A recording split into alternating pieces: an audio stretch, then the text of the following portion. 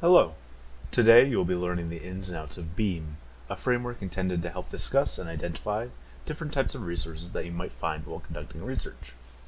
For a little bit of background, BEAM was designed in 2008 by Joseph Bishop to better expand upon the idea of primary, secondary, and tertiary source classifications, something that may be familiar to many of you already. While primary and secondary classification remains a valid way of classifying resources based on their relative proximity to the source of the information, BEAM offers another way to classify sources by how they affect one's own writing.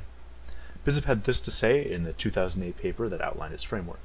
We should adopt terms that allow us to name, describe, and analyze the different ways writers use their materials on the page, or, equivalently, the different postures towards their materials that writers adopt.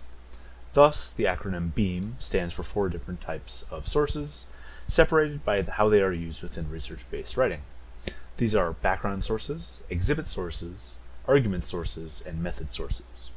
A background source is a material that helps provide an overview of the topic, often core concepts and facts that are well established within the field. Exhibit sources are the materials that a writer is interpreting or analyzing. This can also be used to provide an example or to give evidence for one's own claim.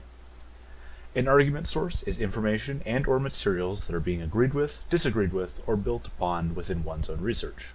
This helps situate one's own research within the wider community. Method sources are materials that an author uses to determine how they might complete their own research. This can be a rhetorical lens to analyze a work of literature under, a particular method of formatting surveys and their dispersal, or a mathematical proof used to solve a problem. Each one of these source types will be explained in greater detail later within their own pages.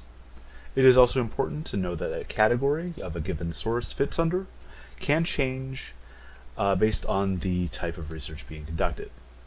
A background source being used as a demonstration of a core concept can become an exhibit source to be more closely analyzed in another paper, and vice versa. That about wraps up this introductory video. We are hopeful that the learning of this framework will enable you to better find materials for your own research, and to better articulate what you still need to make a well-rounded research paper. Thank you very much, and have a great day.